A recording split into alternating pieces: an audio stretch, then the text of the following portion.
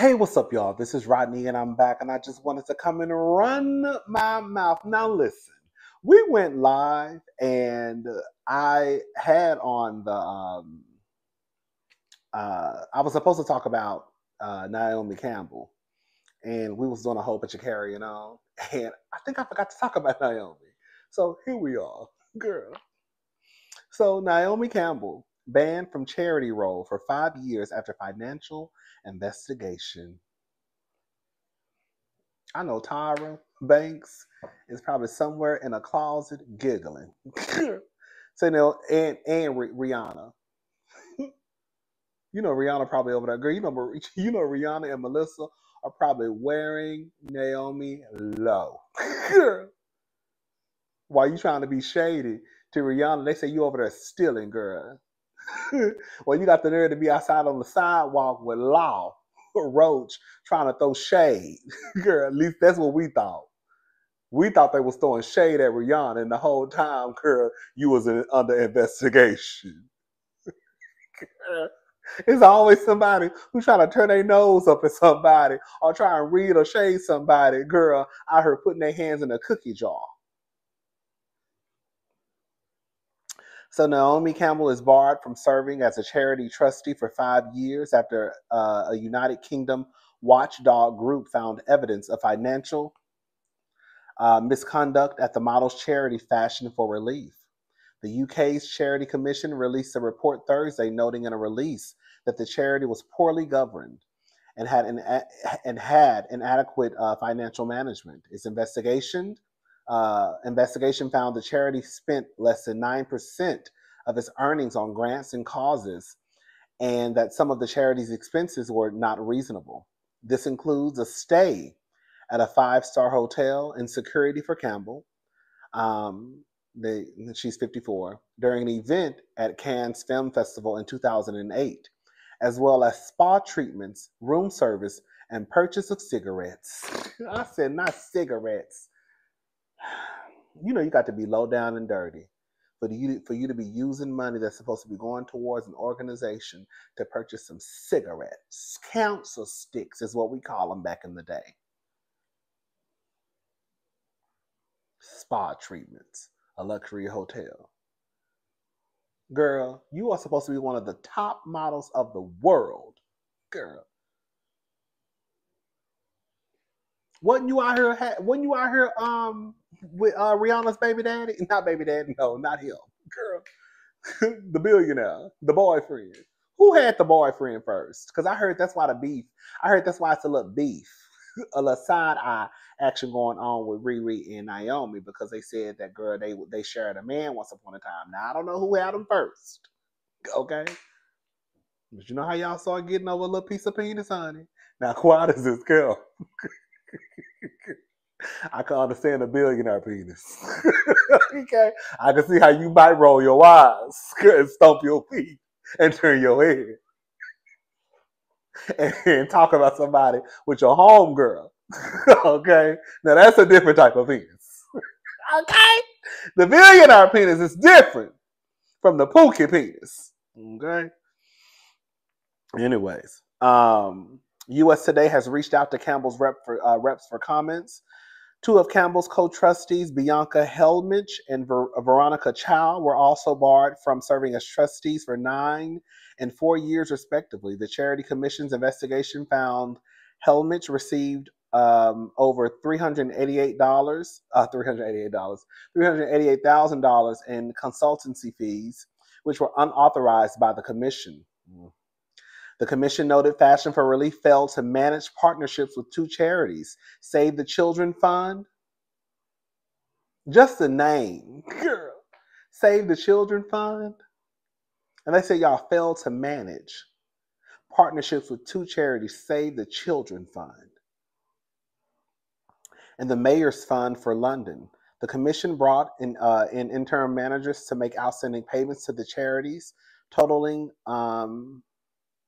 about $400 or over $460,000. Girl.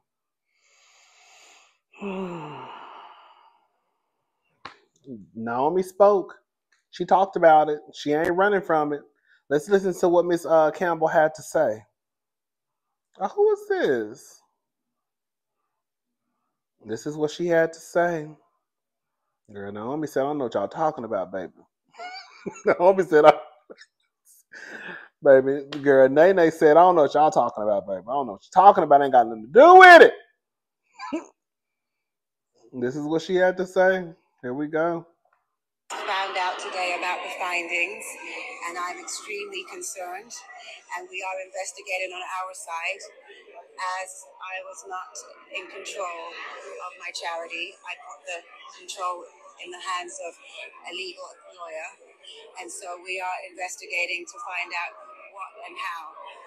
As everything I do and every penny I ever raise goes towards charities.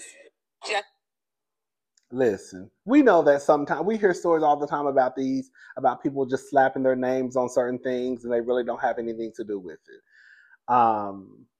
Or making it seem as though they're in control of something and they're really not in control. However, that's even more of a reason for you to make sure that if you're going to be associated with whatever you're going to be associated with, honey, you know what's going on, the ins and outs. Girl, you need to know, girl, who in control of what, because when it all come crumbling down, baby,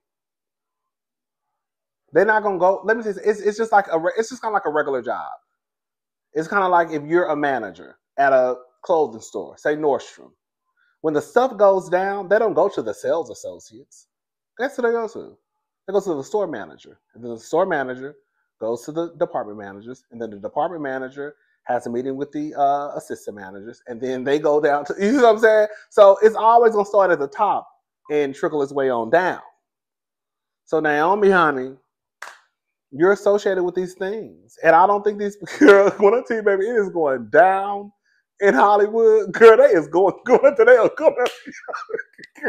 Every day I wake up, girl, one of y'all getting in trouble. Every day I wake up, somebody get barred, somebody getting investigated, somebody going to jail. Girl, they having press conferences. Girl, they is on y'all asses. Like white on rice, baby.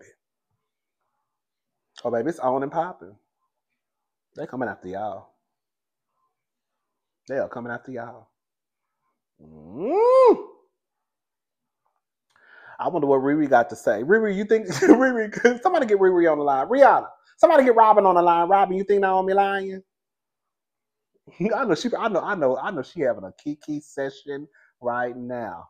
Girl, you wanted to go out on the concrete the other day talking about, girl, it's not demure. No, it's not demure to steal a heifer. Girl.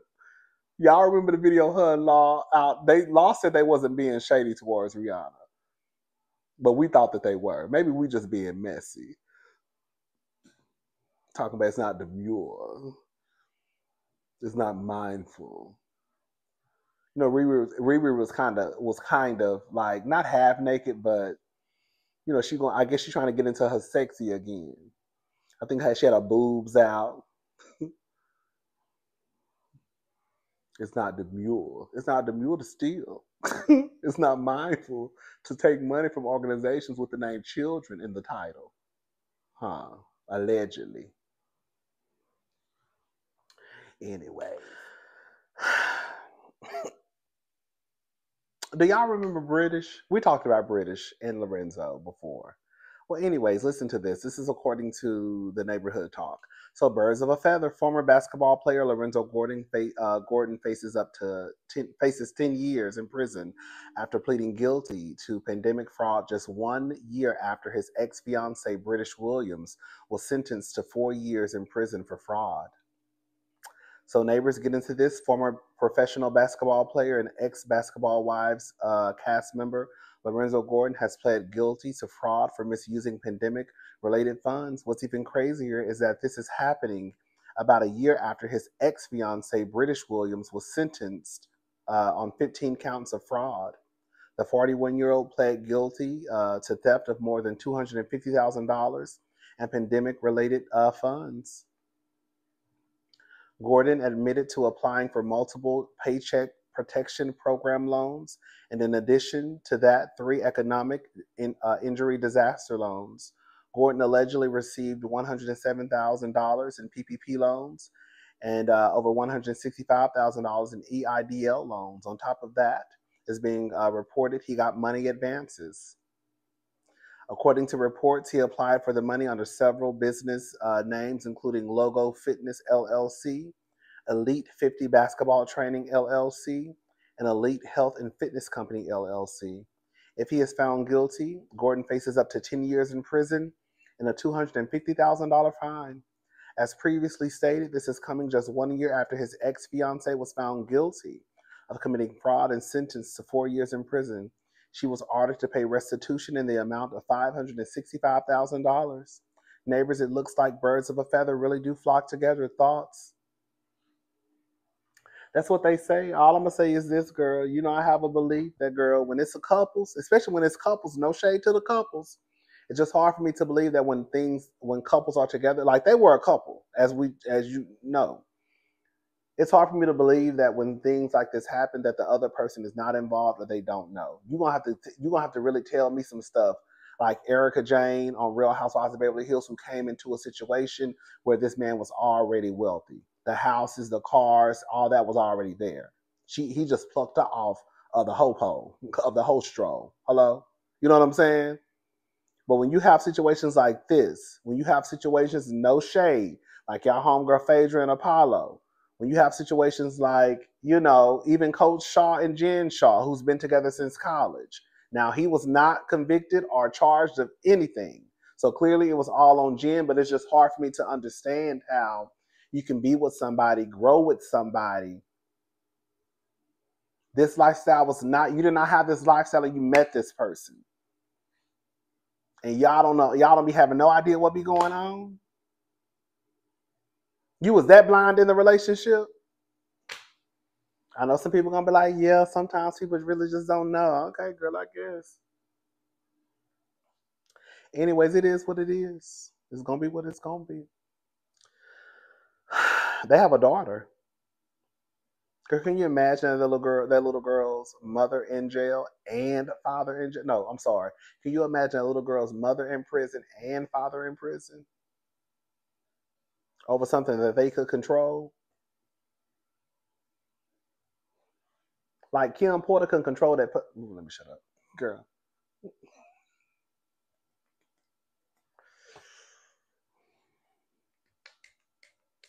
Kim Porter passed away.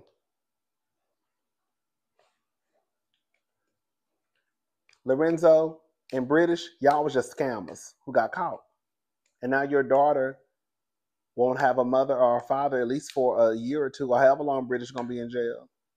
And then Lorenzo go to jail. All because, girl, y'all want to live these over the top, luxurious lifestyles that y'all know y'all can't afford. Wanting to stump for the people, wanting to stump for the grand. I mean, do you know how much of a psycho you have to be to do this stuff and get on TV? British was really on Basketball Wives. Girl, Lorenzo was really on Basketball Wives. Jen Shaw was really down to Housewives of Salt Lake City. Tom Girardi was really down to Beverly Hills. Girl, Apollo was really down to Real Housewives of Atlanta. Girl, crazy. You know, I would never understand a scammer who is visible. In my head, I would think that if you know you are scamming, girl, you don't have no Instagram, you ain't got no Twitter, you ain't got no MySpace, Black Planet, Christian Mingle, Jack, Grindr, Scruff, you ain't got no YouTube channel, you ain't got nothing, girl. You just live your life on the low. Your friends are this big, right? You got about 2 or 3 friends. Y'all be getting all on the internet, girl, showing everything. And y'all know we be counting y'all money. At least I do. Girl, where they work at? Girl, they living good. Oh, she got a nice house. Especially when y'all gonna get on these reality TV shows. I be wanting to know. Girl, she living good. What she do? What he do? What they work? Oh. They work where? And they live in that house is 25,000 square feet. Girl, what he do? Girl, did you see what she had on? Girl, Miss Thing had a $300,000 Hermes bag.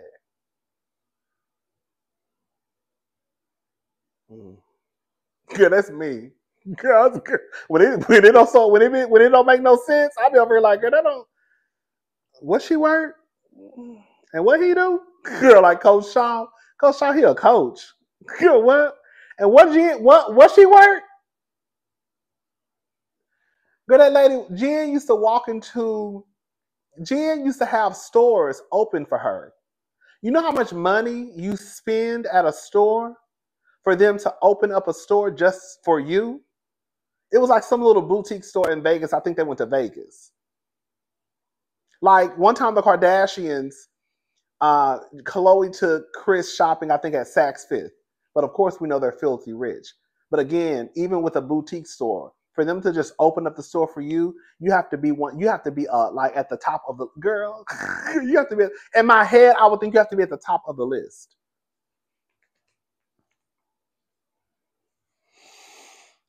Anyways, girl, let's move on. So instead of like writing one of those big long paragraphs when people issue statements, I figure I'd rather just talk about it. I want to address this lawsuit and my greedy, shiesty ass law firm, Prince Lobo, that I hired. First of all, I paid y'all $1 million. $1 million. I think a little over $1 million. But this invoice of what y'all suing me for put y'all well over $1 million. And I didn't even go to trial. I pled guilty. I pled guilty to something I had a little involvement in the first place. And I only had my name on 5 pages of discovery. So out of the million or whatever pages of discovery that y'all read, because that's what y'all want to do so y'all could charge me by the hour, my name was only on 5 pages of this shit. Only on 5 pages of discovery. I went into the courtroom pleading guilty, and I was able to walk out of the courtroom and be with my family, remain free based off of mitigation. And for those who don't know what mitigation is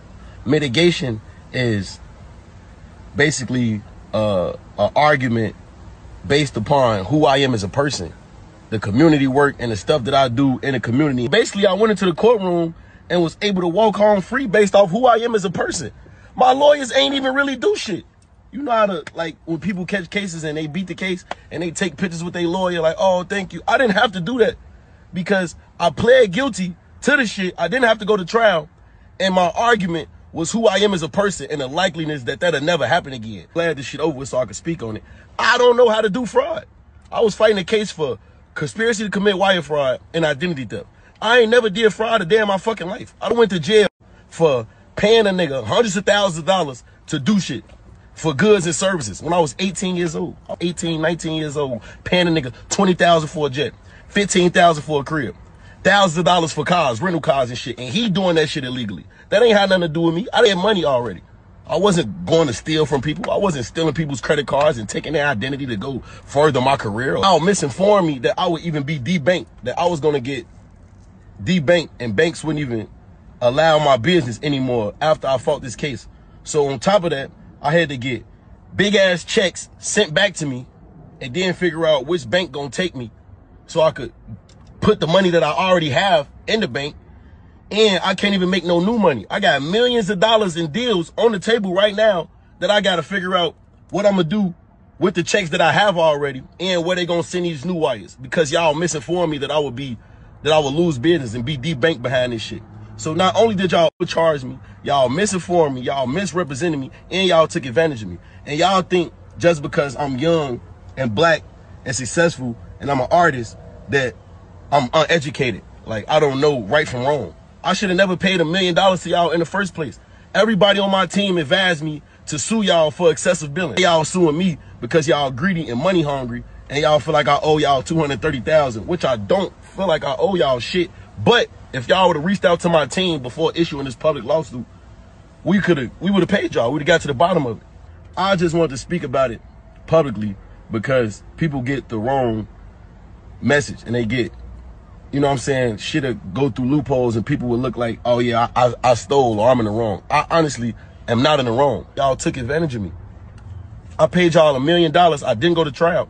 It's people who fight murder charges that didn't have to pay $1 million to their attorney.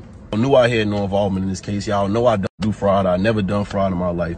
And I'm suffering from this shit because I didn't tell on a nigga, because I didn't snitch. That's the reason why I'm fighting this case. I'm not going to run off on a $230,000 bill. I already paid y'all $1 million. And I didn't even know that y'all was about to issue this public lawsuit. And I'm innocent. I didn't even do shit. Listen, you can't never really trust a scammer. You know if they lying or not. The thing is, a broken clock is right twice a day. So there's a possibility he could very well be telling the truth. He didn't go to jail, but that doesn't mean anything. Innocent people don't go to jail all the time. I mean, guilty people, innocent people. Guilty people don't go to jail all the time. One, of course, he tried to pull the black card. Every time a nigga get caught up into some shit, they always want to pull a black card. Sit your ass down and be still, then we ain't even got to worry about having this conversation. That's one. Two, him saying that if they would have gotten in contact with him or his team, they just would have paid it or they could have had a discussion. If you feel as though you don't owe the money, why are you paying something that you don't owe? And then three, this loyalty that y'all have to the streets, not snitching, right? He wasn't gonna snitch on nobody. Sir, you have 3 kids from what I understand. I think that is a whole lot more important to be there for your kids than to take the chance of possibly going to jail because you don't want to be a rat or tell on somebody. Girl, y'all allegiance to the streets is mind-boggling to me. I will never understand it. It's not for me to understand. I completely am okay with that. Like I always say, everybody ain't meant for the streets, girl. That's why they made the sidewalk. Well, I actually didn't say that. I forgot who I got that from, but that wasn't really me, but I love saying it. Girl, so, girl, everybody ain't meant for the street. That's why they made the sidewalk for the girls like me. Okay? Y'all go at it. Have fun. I'm going to be over here. Like I said, I don't know if he's telling the truth. I don't know. At this point, it is what it is. He's a free man. You pulling the black card ain't gonna do nothing for me. You saying that you would pay. Let me tell you something. I know I don't owe you nothing. I'm not gonna say if you just would have called me, I would have paid you. Girl, if you would have called me, I would have cussed your ass out. Okay? Because I don't owe you nothing. Not if we could have just talked about it, I could have just paid you the money. No. Girl, if I know I don't owe you something, you're not getting a penny from me. Okay? You're going to have to take me to court. And they're going to have to tell me I have to pay you. And if I don't, I'm going to jail. They start mentioning jail. I feel like it was something hanging from my hat. When they start mentioning jail, if you want me to straighten up, mention jail. Jail. Oh, girl. I'm mad. I guess I just pay it. What y'all think? You can never tell with people, especially people who is no shade. Everybody got to get it how they live. But, you can never really tell with people who, do all this scamming and fraud and all this other stuff. I got $1 million deals on the table. Girl. What they got to do? They overbilled me. If they didn't do shit, then why did you hire them, sir? I'm not saying that the lawyers didn't do anything, out of order, because they could have. They really could have billed that boy what he wasn't supposed to be billed, right? But don't try and downplay what those people did, because if they didn't do nothing, you wouldn't have needed them. You could have just represented your damn self if that was the case. But now it's y'all ain't even do nothing. I got off because of the person that I am. Girl, they say you a scammer. They say you really ain't got no money. They say you out here like the other rappers. And let's just call a thing a thing. I don't know a lot about these people, but I am starting to believe what I've been believing. These rappers may get on one song. Girl, they might make one song with Nicki or Jay-Z, and all of a sudden, girl, they the richest in the world. We see private jets and the trains and the cars and the clothes and the houses. Girl, y'all ain't did that off no 1 or 2 songs. Y'all not living the way that y'all portray yourselves to live off 1 or 2 songs. Tell me, is G Herbo this person who would just have these millions of dollars when he was 18 or 19? Girl. It's a possibility that he got caught up into some stuff. He hung around the wrong people. He trusted the wrong people. Girl, I don't even care. It is what it is. Like I said, girl, he's a free man. But don't try and act like the law firm didn't do nothing for you, because if that's the case, you shouldn't have hired him in the first place. You could have just went to the court and represented yourself, since you're just saying you got your own self out because I'm just a good person. I'm just a good person.